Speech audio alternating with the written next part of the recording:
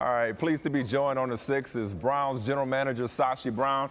All right, Sashi, let's get right to it. Who y'all taking #1 since y'all ain't trading it? Oh, I told Jemele. She didn't pass that on to you, Mike? No. She said something about Myles Garrett. I didn't know what she was talking about. Yeah. Hey, listen, let me start. I got a question for you all. Scott Van Pelt or you all, what's the better session? Oh, I mean, that's no comparison. Look at him trying to stir the pot. Who's cooler? Seriously. Who's cooler? I mean, there's 2 of you all. There's only 1 of him. Well, it takes 2 of us to match SVP. Let's put it that way. Yeah. It takes 2 of us. And you're not going to turn this around on us. So go ahead and answer the question. Who are you taking #1? Nah, I'd have to send my henchmen up there to get you all if I told you that. But we're pleased and well positioned in this draft to really add a lot of talent to our roster. We, obviously Hugh's done a great job last year. The results weren't where we want them to be, but our culture took a major step forward. That's going to help us, this year and beyond. But sitting at 1-12, 33-52, we think we're going to add 4 great players there that'll be Browns for a long time. And we're excited for it, about a month out. Well, that said, pretty unusual type of trade for Brock Osweiler when it came to his contract and the picks that you guys got. What's been the reaction at the Biltmore, at the owners' meetings? What have people around the league said to you about that unorthodox move? Probably unprecedented in NFL history when it comes to the particulars.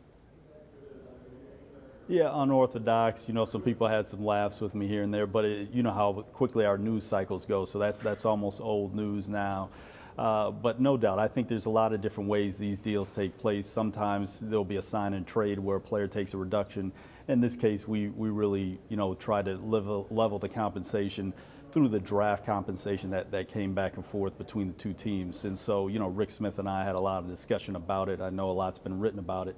But it's simply, a trade that we felt like was fair and positioned us well, being able to add another high draft pick next year. Could you see yourself going into next season with other positions addressed but not quarterback?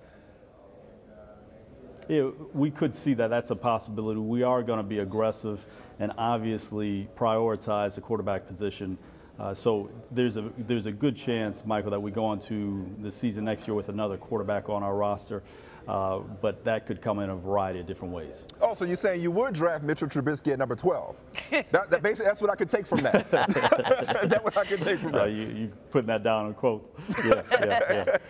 I'm going to ask you about a position other than quarterback. Your owners have said that they haven't closed the door on drafting Oklahoma running back Joe Mixon. How comfortable are you with, say, drafting somebody like Joe Mixon, or drafting him in particular, and drafting him high? I mean, is he high on your draft board at this point?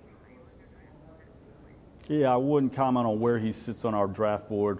We're familiar with Joe. We've done a lot of work with Joe. We've got scouts that are down on campus there at Oklahoma and in the region that do some background on him.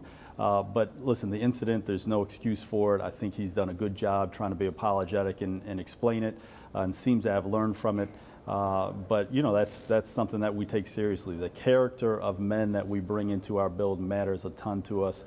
We actually, are honored to kind of be temporary stewards of this Browns brand in Cleveland.